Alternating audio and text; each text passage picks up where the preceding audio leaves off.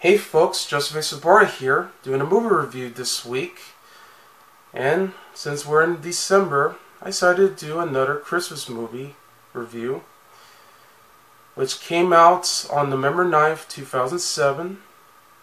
It's the Christmas comedy Fred Claus, with Vince Vaughn as Fred Claus and Paul Giamatti as Santa Claus. Yep, it's a film about what was it like if Santa Claus actually had a brother. But he gets all the attention, his brother doesn't. So it's like a direct opposite of each other, an act of sibling rivalry. Now, I consider this movie to be criminally underrated because when this movie came out, it got negative reviews from critics. Yeah, again, I don't always agree with critics sometimes. It did alright at the box office, so it's sort of like a modest hit, but not particularly, because it actually had $100 million budget for this film. Yeah, this was a huge budget for this film alone, because of the setting and everything that went into it. Yeah, special effects too. It only made like $97.8 million worldwide. So it almost quite make it, but not exactly huge. So it's not. So I guess it was just maybe just a tiny hit.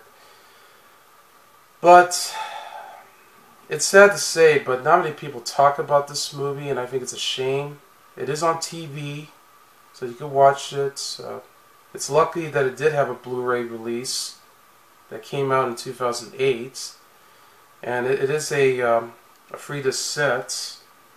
And I'm going to try to be careful because, well, there's a problem with the case itself. I mean, part of the disc slider, but it actually has a DVD game included. It's a bonus disc.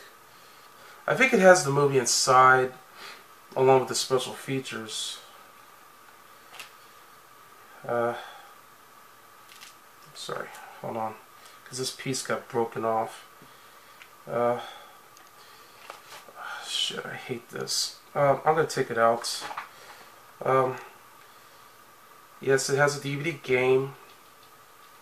Has a digital copy, which is no longer used because it's already been expired. Not a reason not a reason to hate these. And top of that, hold on. Here's the Blu-ray.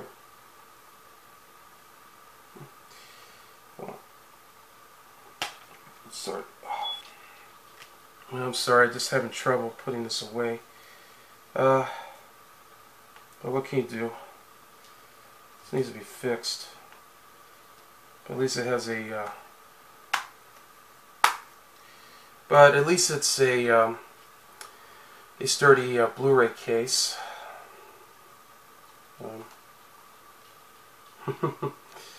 Okay. Well, what can you do? I'm sorry. But yeah, it's a criminally underrated film. Not many people talk about it. It's a shame too, because this movie did actually have a heart to it. It actually had memorable scenes that I could think of. I'm going to get to it. And I mean, yeah, sure, Fred is very unlikable at times, but then he does change his ways when he was working with his brother. I guess it's just Vince Vaughn just playing himself, because he's always doing that fast talking and his deadpan delivery that he does with all that humor, and the fact that he's like a con artist this time, and he's working as a repo man and everything. So that sort of way. Plus, you also had a big cast to join in. I mean, not only do you got Vince Vaughn and Paul Giamatti, but you got Miranda, Richardson, John Michael Higgins. Yeah, because I know he worked together with Vince Vaughn. Elizabeth Banks, yes. Yeah, you know, when she became very popular later on. Rachel Weisz, who just won an Oscar for the movie The Constant Gardener. But I know she's been around. She's been in several movies like Chain Reaction, the Mummy movies, except for the third one, and so on. You got Kathy Bates, yes, from Misery, The Waterboy, Titanic, Dolores Claiborne, so on and so forth. And of course, Kevin Spacey. Yeah, before this whole situation happened. But he was always been in movies like The Usual Suspects, Glengarry Glen Ross, American Beauty, many others. Yeah. So this was another film that was directed by David Dobkin, who's been known for previously directing films like Shanghai Nights, yeah, with Owen Wilson and Jackie Chan, and also directed the movie Wedding Crashers, yeah, also with Vince Vaughn and Owen Wilson. So it seems like a direct opposite here to do a Christmas comedy. And I always remember seeing the teaser trailer where it was just both Vince Vaughn and Paul Giamatti bickering with each other. Like, you know, they're just having fun, talking, you know, because they love to chat around. I think you could find that on YouTube somewhere.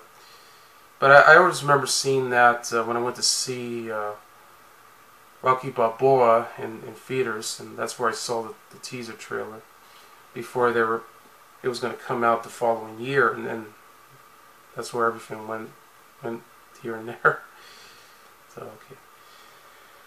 So, let's get to the review. It stars, once again, Vince Vaughn, Paul Giamatti, Rachel Weisz, Miranda Richardson, Kathy Bates, Trevor Peacock, Elizabeth Banks, John Michael Higgins, Kevin Spacey, Bobby J. Thompson, Ludacris, yes, Ludacris, the rap artist. There's going to be a funny moment right there too that I'm going to talk about. Ellen Codner, with cameos with Frank Stallone, Roger Clinton Jr., and Stephen Baldwin, yeah, playing themselves, and Jeffrey Dean Morgan as a cameo. It's written by Dan Fogelman, yes, the same guy who wrote films like Cars, Tangled, Bolt. Also went on to write TV shows like The Neighbors from 2012. Has done a lot of stuff. With co-writer Jessie Nelson. And it's directed by David Dobkin, who did Shanghai Nights and Wedding Crashers. The movie begins set in an earlier time where we meet the Claus family. That's when Mother Claus, who's played by Kathy Bates, now has a newborn child who turns out to be the brother of Frederick. And he named him Nicholas. Just after his first words were ho ho ho, and the baby was becoming a little bit bigger than before. So now Frederick has a brother, and suddenly Mother Claus just named the baby as Little Saint Nick as a nickname. So during Christmas, Nick opened his gifts, including Fred's, but suddenly Nick decided to take all of his gifts, as well as his gifts, to the orphans, and that's what causes Fred to become very angry and jealous. So Mother Claus advised Fred to be a better person, stating that he should be more like his brother. And that's where he just couldn't take it anymore, and he just wanted to make contact with someone who understands how Fred feels. So he actually went up on top of the tree, you know, making contact with a blue bird, and her nest house, but suddenly the tree has been cut down by Nicholas. So now the tree house has been destroyed. And, well, that's what leads to a rage against his brother. He actually threw a Granny Smith apple at Nicholas's head, and this is where, you know, he's now feels all alone, and then Fred just suddenly changes. So now he becomes the direct opposite of his brother. Yeah. So in the present day, that's when the Claus family has frozen in time, so now they become immortal. Nick becomes a modern day Santa Claus, while Fred is now becoming a con artist, as well as a repo man, who's a fast talker, living in Chicago, all alone. But he also has a girlfriend, who's a meter maid, named Wanda. And by the way, of course, Fred Claus is played by Vaughn, and Paul Giamatti plays Santa Claus. So Wanda is played by Rachel Weisz, who gets mad at him because he forgot her birthday. So Fred decided to promise her with a surprise by going to a Japanese restaurant. Yeah, that didn't work out so well for the surprise. He also has a young orphan boy named Samuel Gibbons. His nickname is Slam, who's played by Bobby J. Thompson. So he was just like sitting around watching Charlie Brown's Christmas and just explaining about who Santa Claus really is, and he just couldn't take it. On top of that, yeah, this was actually one of the funniest parts too in the movie, and there are several others. This is when he has to come up with a lot of money, like $50,000 that he had to give. So unfortunately, in order to get all the money, he decided to disguise himself as a charity Santa, or he's just wearing the Santa cap, and he's just trying to send out all the charities so he can get a lot of money inside the bucket. But then several Santas from the Salvation Army had just jumped on him and started chasing him around, all the way into the mall, yeah, where he went straight to Toys R Us, and he just knocks all of them down until he got jumped over. That was a pretty funny scene. So then he winds up in jail. So he agrees to call his brother, Santa, which is Nick, to actually agree with him to give him the bail money, but tells him that he wants $50,000 in cash. So unfortunately, the only way for him to do that was to go to the North Pole so he can work with him. And that's what he was doing. Also, Nick was actually having problems of his own because he has an eating disorder. That's why he's gaining weight. He's also married to Mrs. Claus, who's played by Miranda Richardson, just telling him to stop doing with his eating habits and everything. He's also getting very nervous already, especially the fact that he actually hired an efficiency expert named Clyde Archibald Northcutt, who's played by Kevin Spacey. And yes, he's the antagonist of the film, yeah, the villain. So soon after, just when Slam is being taken over by the orphanage, an elf named Willie, who was played by John Michael Higgins, had came with Santa's sleigh and decided to take Fred to the North Pole, you know, with all the reindeers to join in. Willie is the head elf, and he actually has a crush on Santa's little helper named Charlene, who's played by Elizabeth Banks. So once Fred and Willie arrive at the North Pole, Nick actually welcomes Fred and shows him around the entire village, including Santa's workshop. So he wanted him to do a job. Well, if you saw the deleted scenes on the Blu-ray, he was actually going to work on the candy canes, but yeah, that didn't work out so well. So he actually hired all the elves to do it for him. So his next job was just check out all the profiles of all the kids around the world who are either naughty or nice. Yeah, there's even a naughty board where they just show you all the kids who does a lot of naughty things, or even show. But I think there's also a board for nice too, but I don't think they didn't show it as much. But they also have a huge snow globe where you get to see all the kids around the world, or anyone else. You get to ask everyone to see what was it like outside of the entire world. Yeah, and Fred actually looks underneath the snow globe, and that's when he spots his girlfriend Wanda, and just giving another worker a ticket, and that happens to be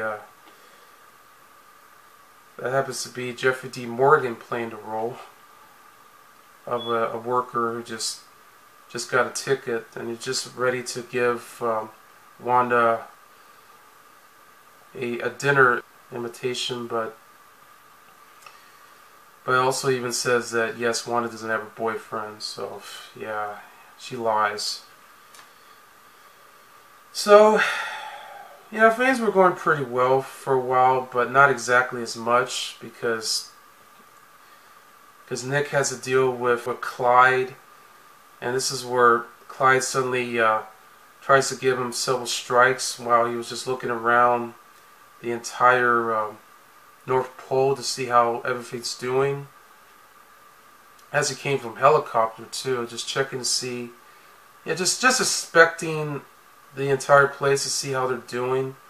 But if he's not doing a good job, then yes, this is where he gets all these free strikes, and that's where he gets the termination. So he'll no longer be Santa Claus anymore, and all the elves are going to be out of jobs. Everything's going to get a whole lot worse after that. No presents for kids and anyone around.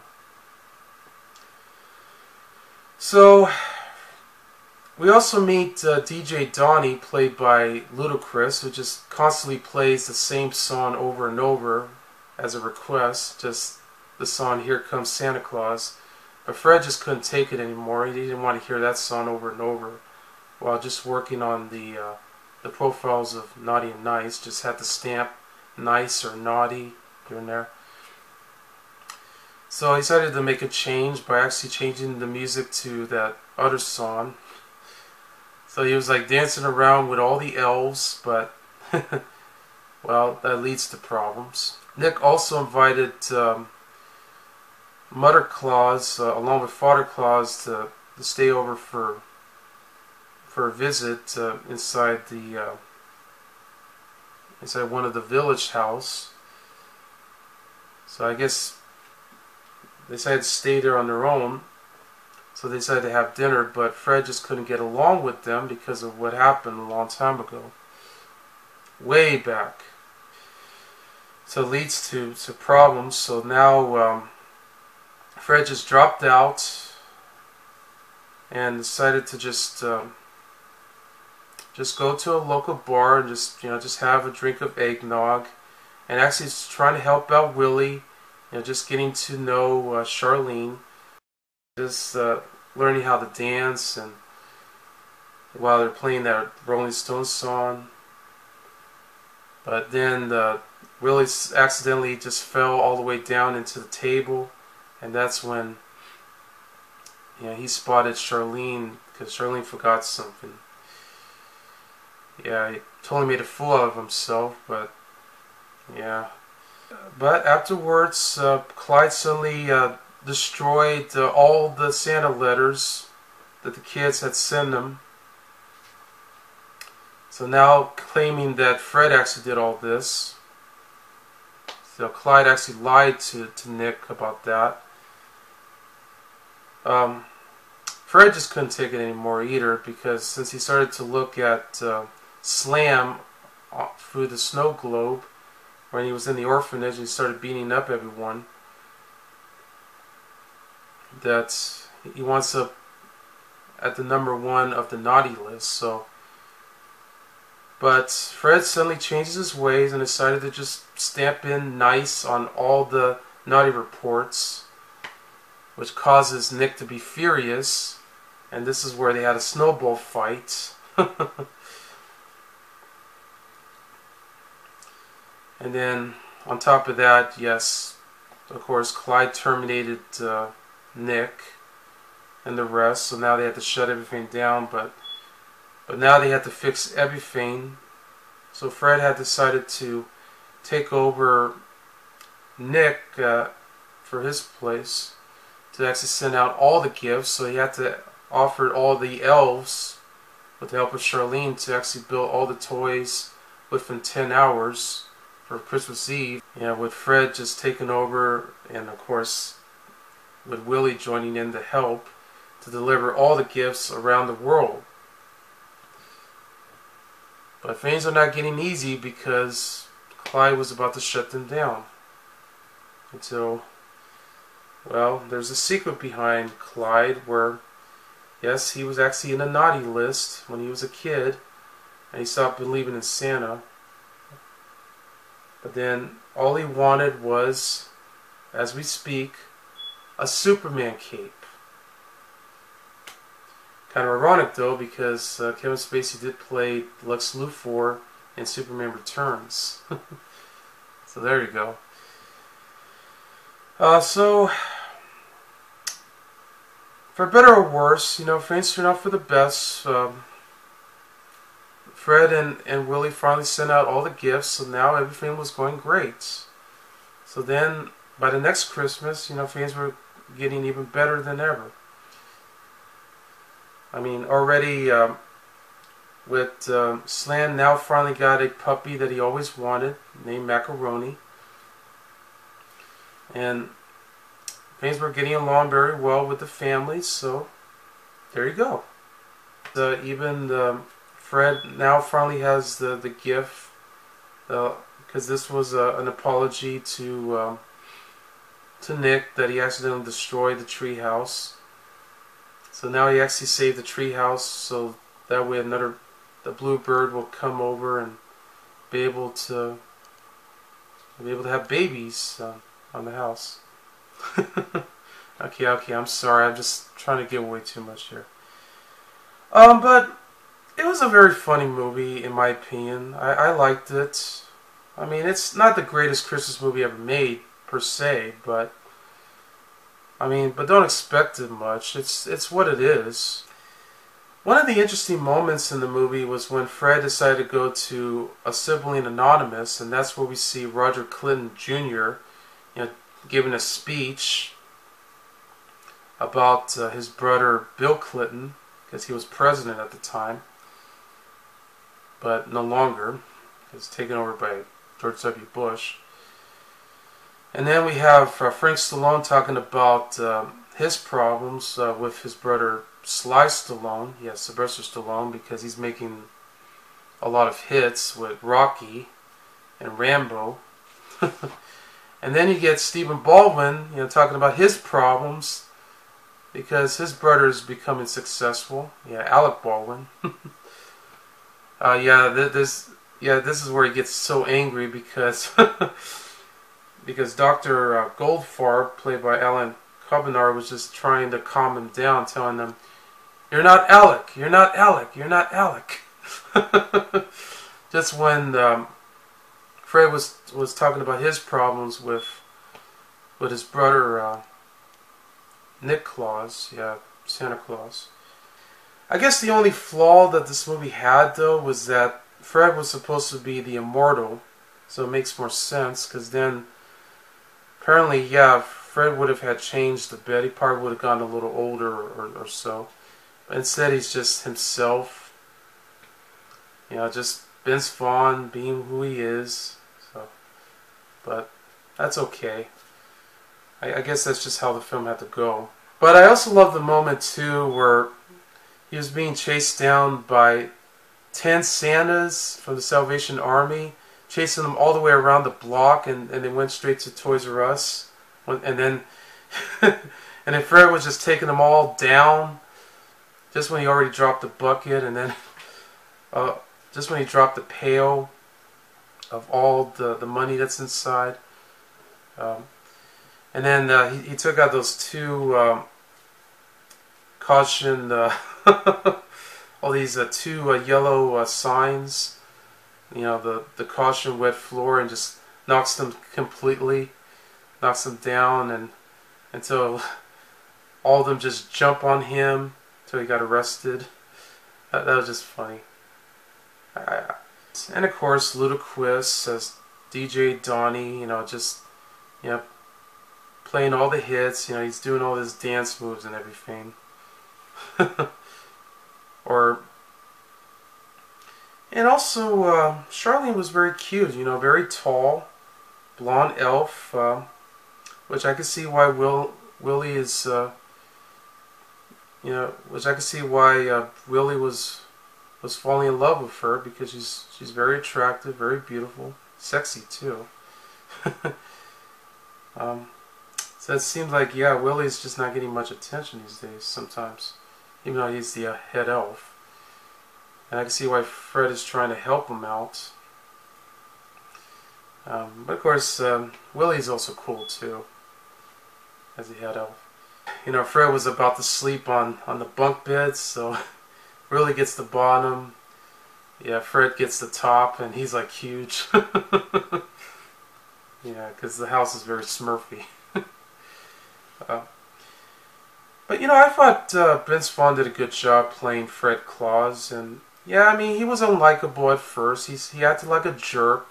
He forgets everything, and you know, he's like stealing the money from the charity and all that. But deep down of it, he starts to change his ways later on, because I mean, the main reason why is because of the fact that he's under the competition of his brother Nick. Yeah, it was Santa Claus. Yeah, played by Paul Giamatti. And Paul Giamatti did a great job playing the role too. In fact, the way he portrayed Santa Claus really worked. I mean, I know we get a lot of actors portraying the role, but hey, he did a great dead ringer right there. Here. Rachel Weisz was okay. Nothing much to say about her character, Wanda, other than the fact that she's not exactly a nothing role, but it's one of those characters where, you know, it's exactly what you expect. I mean, she's, you know, she's being left out, but otherwise she's all right. So is Miranda Richardson as Mrs. Claus, who's Nick's wife, and yeah, her real name is Annette. Yeah, nothing much for her character either. Kathy Bates was good though, as Mother Claus, and Trevor Peacock as Father Claus, who, believe it or not, was also the narrator of the film too. And of course, Kevin Spacey as Clyde. I mean, you wanted to hate the character at first, you really do, because the way he acts, you know, dealing with the situation here, and the way he's shutting down Christmas, and he had to destroy all the Santa letters and everything.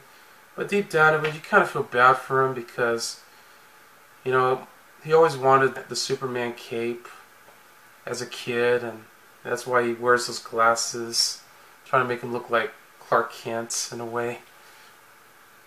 But he changes his ways too at the end, so that's good. Yeah, and it has a lot of great music here. A great score by Christoph Beck. Yeah, there's mostly Christmas music, like you got the Jackson 5 with Santa Claus is Coming to Town, and all these other songs joining in. I love the art design of the North Pole. It looks so beautiful, well done. It was all built by hand at a studio. Hard to believe. They took a lot of work to do that. But it definitely looks exactly like what North Pole is supposed to look like, with all the villages, the Santa's workshop, everything. And the elves too. I mean, you got a lot of actors playing the elves. You also got the free elves who are just going around attacking Fred all the time. Yeah, there was a scene where the free tough elf teams are about to attack Fred. You know, whenever Fred does something crazy, they do all these ninja moves and all that, and they even tied him up too inside the workplace. Just when they're about to bring him into the inside Nick's office, where brought in Wanda and the rest of everyone, even Mother and Father Claus joining in, trying to explain about Fred's problem and all that. So that was funny. Yeah, I mean, for a nearly 2-hour film, it's fun. I mean, I just don't understand the hate this movie gets. I guess people just expected too much, so that's the problem. But I had fun. I liked it. I saw it in theaters.